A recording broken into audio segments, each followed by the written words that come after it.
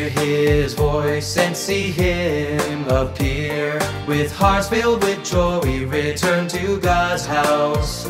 We eat and drink God's words and enjoy the Holy Spirit's work. We understand the truth and our hearts are set free. We see that God's words are the truth, the way and the life. They are the way of eternal life. They are the way of eternal life. Why are God's chosen people filled with joy? We attend the feast of the heavenly kingdom, live before God. Why is Zion cheering unceasingly? God's kingdom has come unto the world.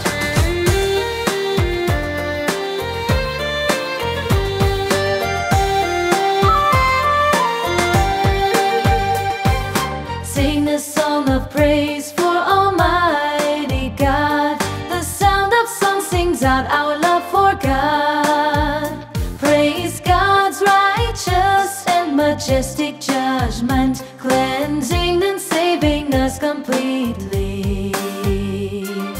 We accept the judgment of His words, and our corrupt dispositions are cleansed. Though we suffer from the trials and refinements, our dispositions have changed and we become new men. Practicing the truth, we are liberated and live in the light. We love God purely and honestly. We love God purely and honestly. Why do all people submit to God? We know God and have God-fearing hearts. Why do all peoples praise Him together? We're freed from Satan and attain salvation.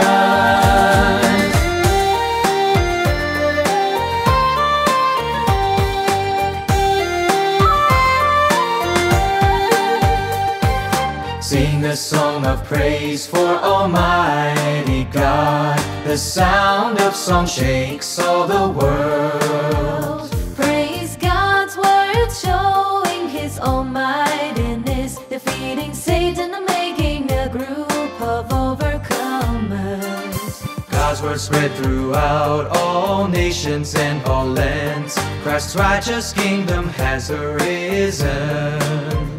The words of God hold sway on earth. All nations and all peoples worship God together.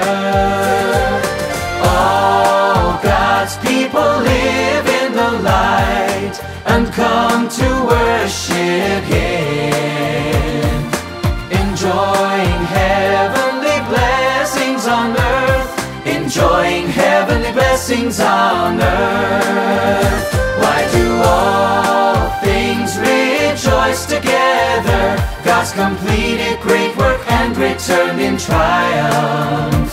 Why do heaven